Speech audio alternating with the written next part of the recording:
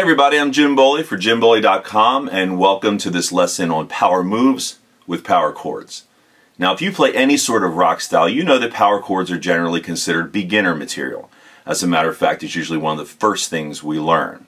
But the challenge level goes way up when we're required to shift these power chords back and forth quickly from fret to fret. It's really easy to get jammed up and to lose your accuracy and your stability. Now, classic rock songs like Iron Man by Black Sabbath or You Really Got Me by Van Halen, all the way up to more current materials such as Vertigo by U2 or Seven Nation Army by the White Stripes. Well, these are just a handful of the many songs that require some sort of fast lateral power chord shift. So it pays to learn this technique well. So let's check out a few easy tips that will make your power chord shifts stronger, more accurate, and more stable.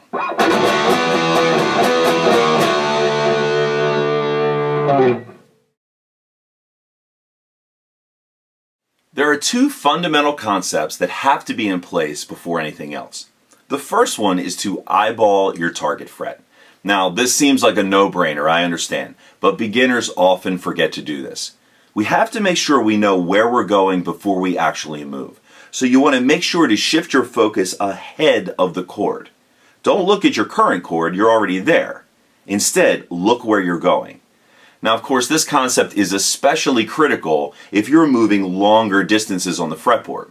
When you're covering a span of just a few frets, though, your eyes will likely take in the whole span at once, and then you'll kind of bounce your focus back and forth. The second fundamental concept is to maintain your power chord position. Now, this again should seem pretty obvious, but it does bear saying since nothing else really matters if this is not locked in. So from fret to fret, you have to strive to maintain your good power chord position. That is, your bar fingers should be nicely rounded, you should be laying down on the treble strings to mute them, your other finger or fingers should be rounded and up on the fingertips, and you have to maintain your good spacing.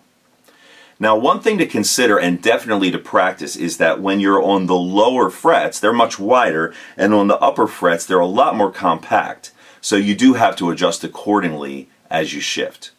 Now, with these two concepts firmly in place, we can move on to 3 power moves that are guaranteed to take things up a notch. We have 2 points of friction when shifting power chords: our fingers on the strings and our thumb behind the neck. Now, we usually learn pretty quickly that in order to shift along the neck, we have to release the pressure and with minimal friction shift to our new fret.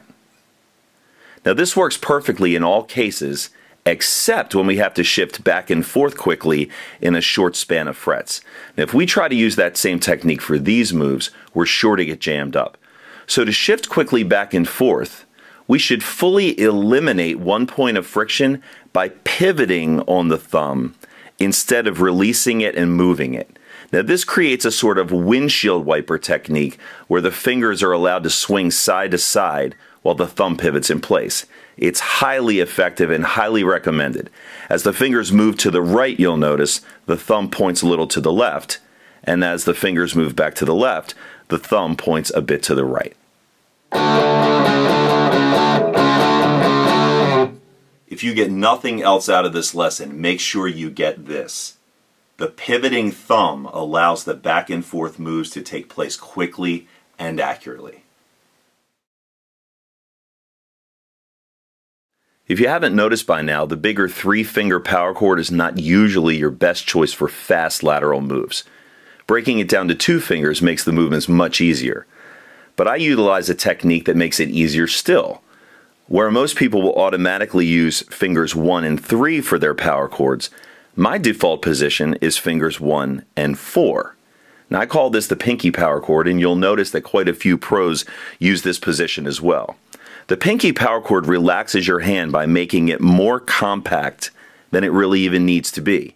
Less tension in the tendons of the hand translates to easier movement back and forth. Now, even if you think that the basic 1 and 3 position's easy enough, it's still got some inherent tension because of the finger spread.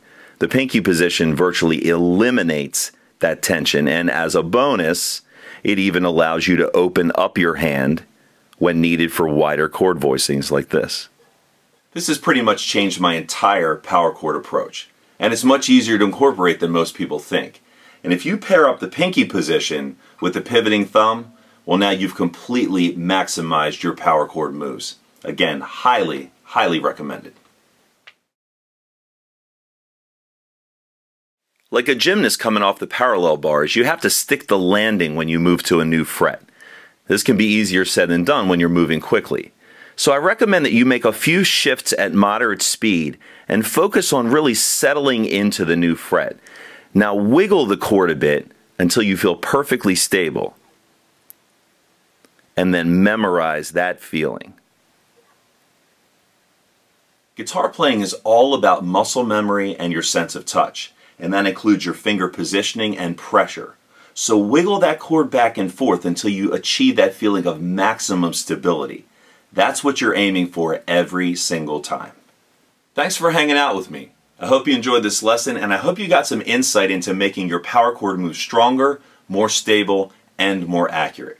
Now make sure to follow the link below so that you can see the full lesson on the website. And while you're there, take a look around. There are dozens of free lessons that I think you'll really enjoy. And from the website, you can subscribe to my mailing list if you wish. You can like me on Facebook or follow me on Twitter. Thanks a lot for hanging around, and I'll see you next time.